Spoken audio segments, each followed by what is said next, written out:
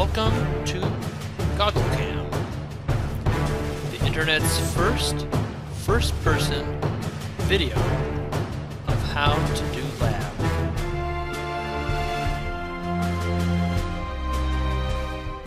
I'm now going to show you how to put a sample onto the atomic force microscope, and then we'll look at how to collect the image on the microscope. So first we want to obtain our sample, and the tools for working with the samples and the scanner heads are stored in this toolbox, and don't lose them. This little mini crowbar cost over $150. Your sample should be stored in one of the sample storage boxes with a labeled position, and you can see the organized box. There's 3 boxes of samples, 3 rows, 8 columns. So once you know which is your sample, you'll take it out of the box here. Before we get our sample out of the box, let's make sure the microscope is ready for the sample to go into. So when you approach the microscope, you'll want to remove the dust covers, and then we'll be at this point here. The microscope is actually right here, and you can see that with the cover on, the dust cover on, and this also prevents sound vibrations from getting to the microscope, so you always want to operate with that in place. This is a vibration isolation table. It should be adjusted so that this metal pin is right here at the high-low mark. It should also be adjusted so the bubble is in the center there, so it's level. And you can see this table is on concrete blocks, which also help block transmission of vibrations from the building to the microscope. So let's remove the cover, and it just rests on there. Pull it straight up.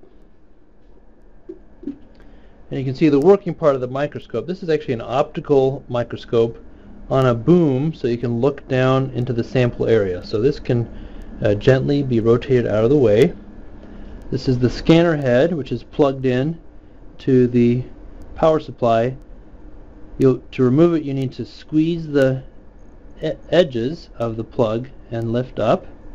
And there's only one way the plug can go in, so when you put it back in, be gentle so you don't force it the wrong way. The scanner head lifts straight up off of the motor pins. These are the micromotors that can raise and lower the scanner head. And then this is our scanner, and this is the magnetic sample holder, which will hold the sample disc in place.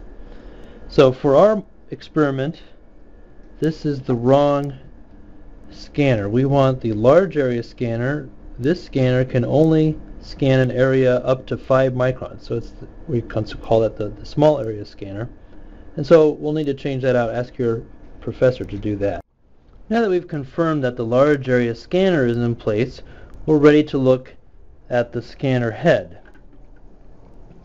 The scanner head has a cartridge for the scanning probe, and often we call this instrument an atomic force microscope, but more correctly it should be called a scanning probe microscope, because we can use multiple different types of probes to look at the surface on a very small level. This probe here is a metal wire for scanning tunneling microscopy, or STM. And that's not the experiment we're going to be doing today. Instead, we're going to do atomic force microscopy in intermittent contact mode, which is also called non-contact mode or tapping mode. And since our instrument is an original Digital Instruments brand, we can use the term tapping mode because they copyrighted it. So this is the cartridge for using tapping mode, and how do I know that? You can see here a little, if you look carefully, there's a tan plastic wafer. You can kind of see it through here as well. That is a small piezoelectric crystal that a voltage is going to be applied to, which will cause the probe tip to vibrate and therefore tap the surface. Okay, the pre-mounted tapping probe is on this plastic wafer with the blue plastic strips. So let's go ahead and put a new tip in. The tips are worth about $30, and this is probably the only part you can realistically break. So it's not the end of the world if you make a mistake. It's only $30. However, it is $30, and I don't want to have to replace it every time a student uses the instrument. The pre-mounting tapping probes we purchased from Vico, which is now Brooker. That's the model number. This tells you the material. It's a silicon wafer that's been etched, just like the silicon wafers used in Silicon Valley for computer chips.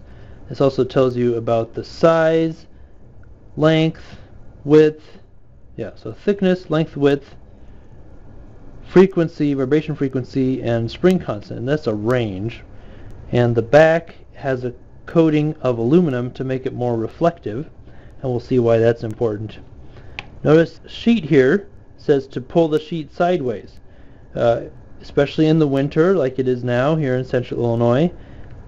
The air is very dry, and so static electricity will cause this plastic to stick together.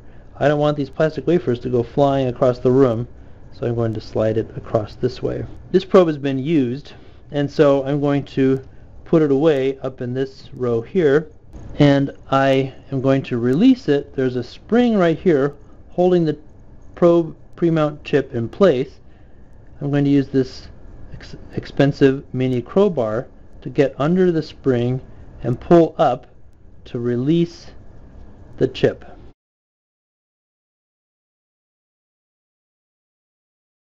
I don't have to use a lot of force, just enough to loosen this spring so I can slide this out. And if you prefer, you can hold this with forceps. With experience, you don't need the forceps.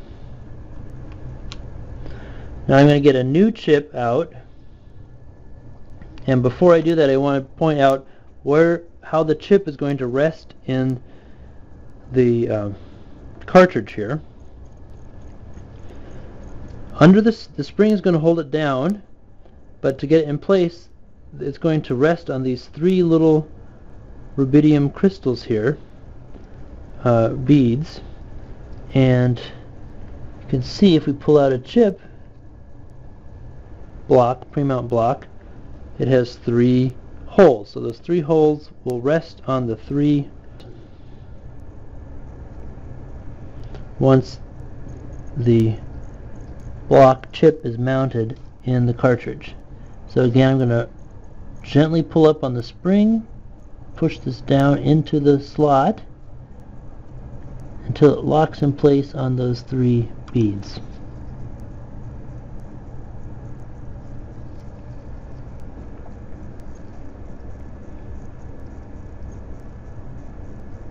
Okay, it's locked in place. I do not want to touch this part at all. This is the shiny little trapezoid is the silicon wafer that's been etched, and you can't see it because, well, at least I can't with my old eyes. Off the end of this is that tiny little cantilever. It says here the cantilever is about 100 microns long and 30 microns wide. So most people can't see that with the naked eye. But that is the delicate part. That's the part that could snap off. And actually we're looking at the bottom of it. If we turn it over, this is the part that's going to touch the surface. So now we're looking at the top of the wafer, and you can kind of see it's got a shiny reflective back because it has aluminum coating on it. And that's going to allow it to bounce off of the laser in the instrument. So now we've mounted our pre-mounted tapping mode cantilever. The cartridge snaps into the scanner head, and before we put the scanner head back in place, we need to put our sample into the sample holder.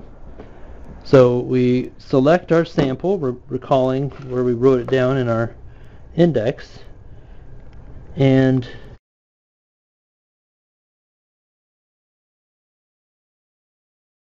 these are pieces of steel discs, so they sit on that refrigerator magnet strip. set of instructions tell you how to prepare the sample onto the surface, but we put a glass cover slip onto the steel to provide a smoother surface. I usually slide the sample onto the holder because there's a magnet there and I don't want it to snap too much and disturb, maybe knock off my sample. So center it on the holder.